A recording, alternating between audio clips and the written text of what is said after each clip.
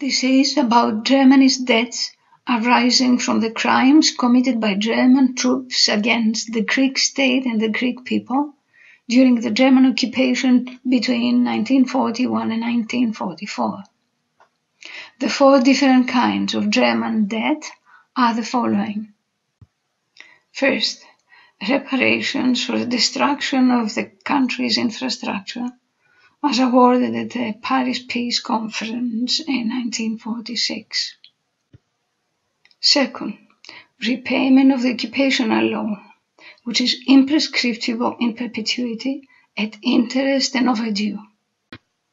Third, compensation of victims of crimes against humanity according to the Nuremberg trials.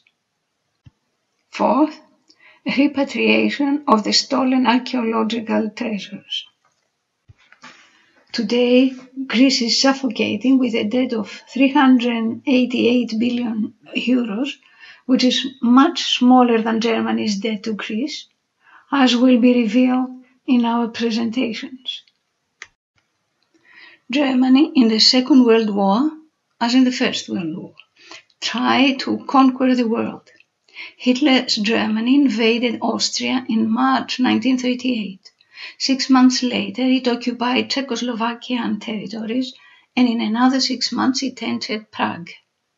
At the same time, Mussolini's Italy occupied Ethiopia and Albania.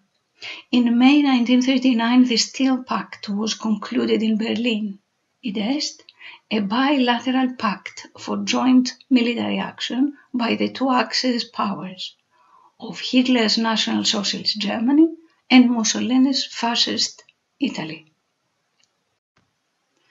With Hitler's invasion of Poland in September 1939, the Allied powers of England and France declared war on the Axis powers. Thus, the Second World War officially began. In 1940, Germany attacked Denmark, Norway, France, Belgium, Luxembourg, Holland and England, and in 1941, Yugoslavia, Greece and the Soviet Union.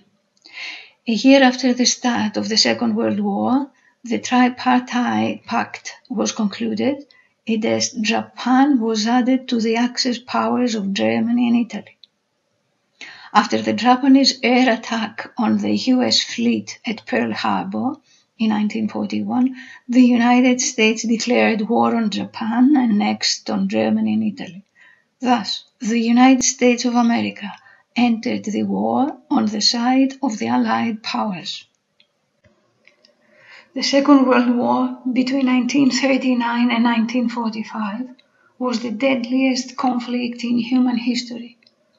Citizens from more than 30 countries took part, with massive losses of 60 to 80 million casualties. Since 1940, the Italian dictator Mussolini maintained illegal flights of aircrafts and attacks on Greek ships.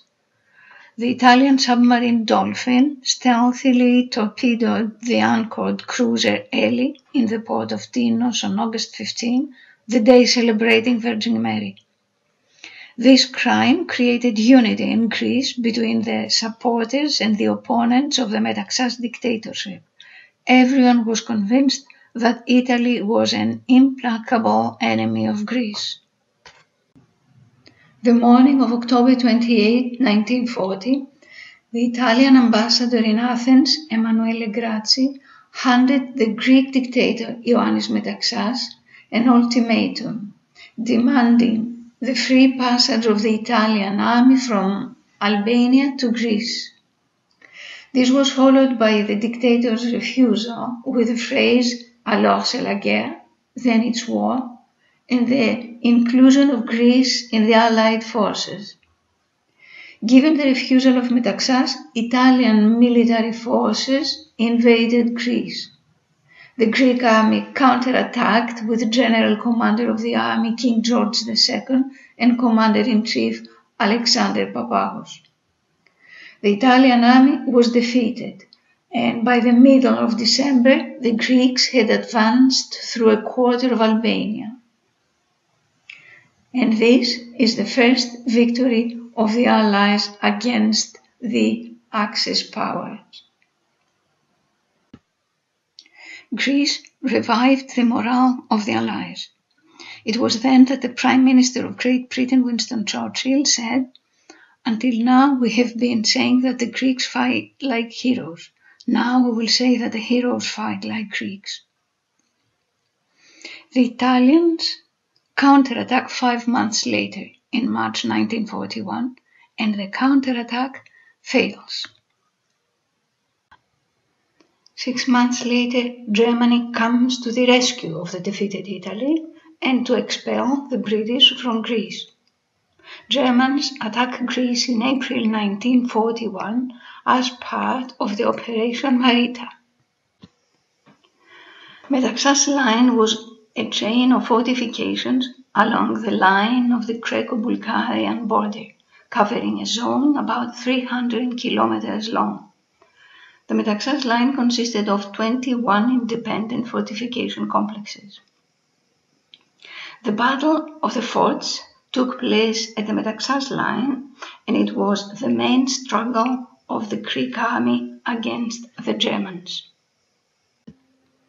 Sergeant Dimitris Itsios was the commander of Machine Gun Nest 8 and spent the 33,000 rounds killing over 200 German soldiers before surrendering to the Germans. German General Ferdinand Schorner ordered a presentation of arms to a platoon of German soldiers in honor of Itsios, and immediately after he shot Itsios point blank in the head with a revolver.